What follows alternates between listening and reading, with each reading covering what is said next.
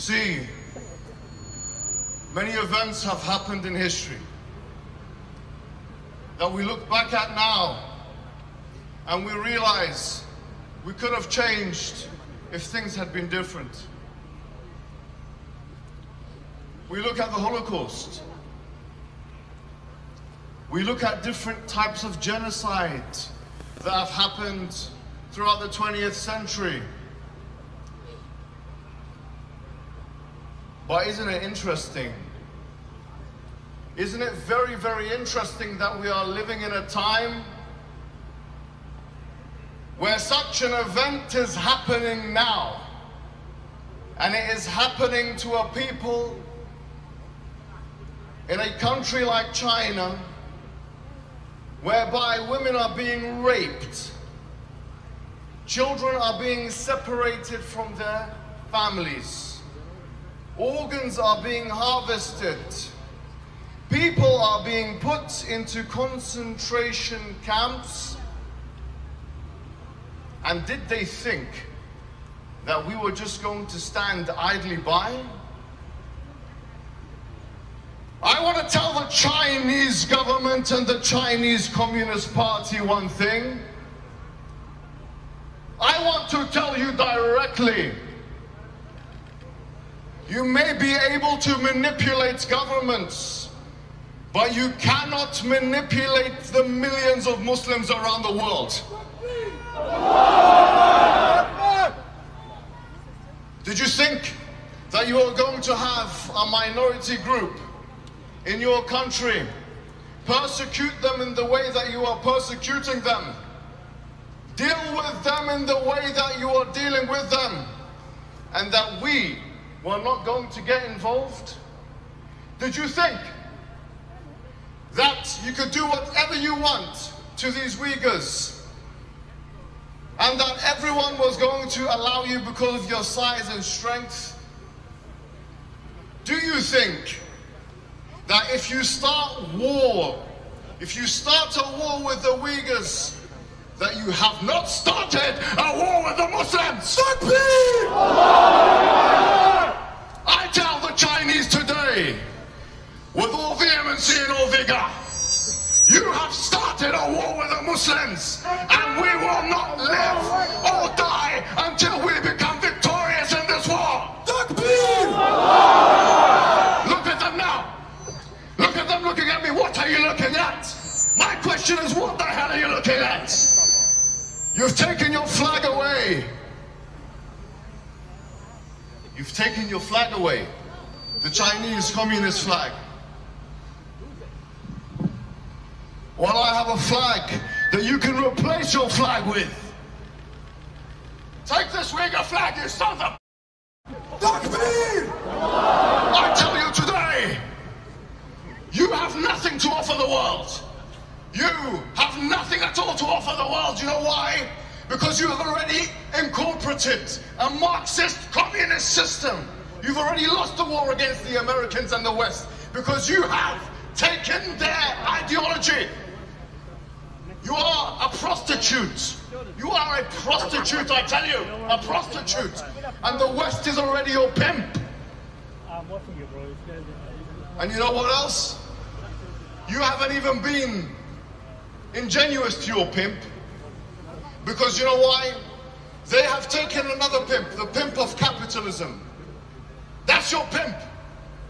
But let me tell you something. Your best bet is actually to become Muslims. That's your best bet. Your best bet is to do what the Mongols did and embrace Islam. You have nothing to offer the world. You have nothing to offer the world at all. What happens if you become a superpower? Tell me what happens when you become a superpower in this Cold War that you want to get into with the Americans. What have you got to offer the rest of the world? You've already taken their ideologies. Marxism, Leninism, you are nothing. I tell you, you are nothing. And it's only a matter of time. It's only a matter of time until we deal with you.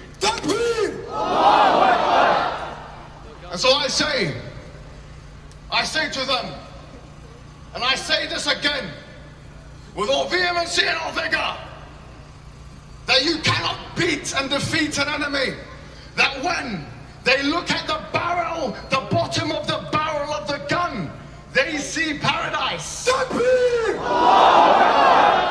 We don't care about death. In fact, we don't care about martyrdom. Please make us martyrs. You cannot beat us. We're the unbeatable enemy.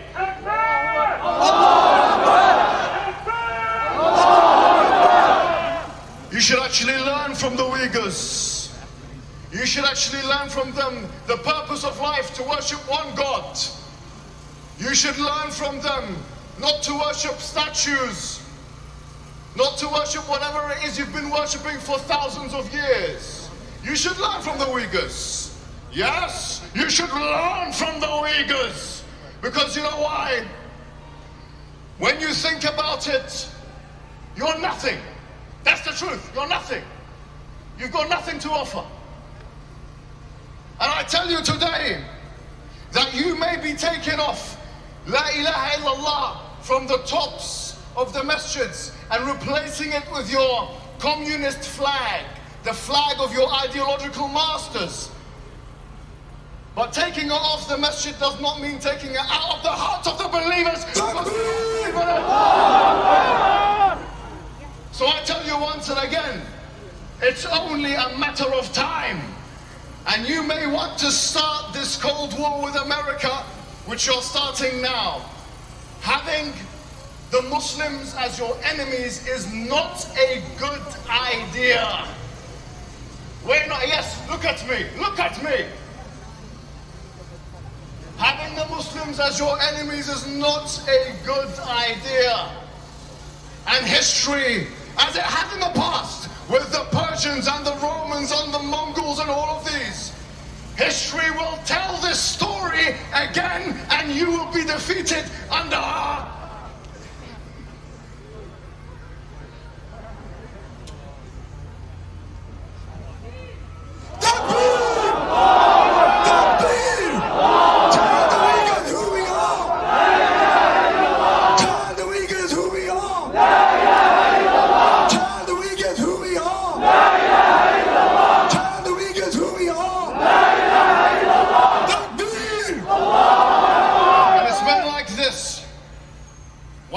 today.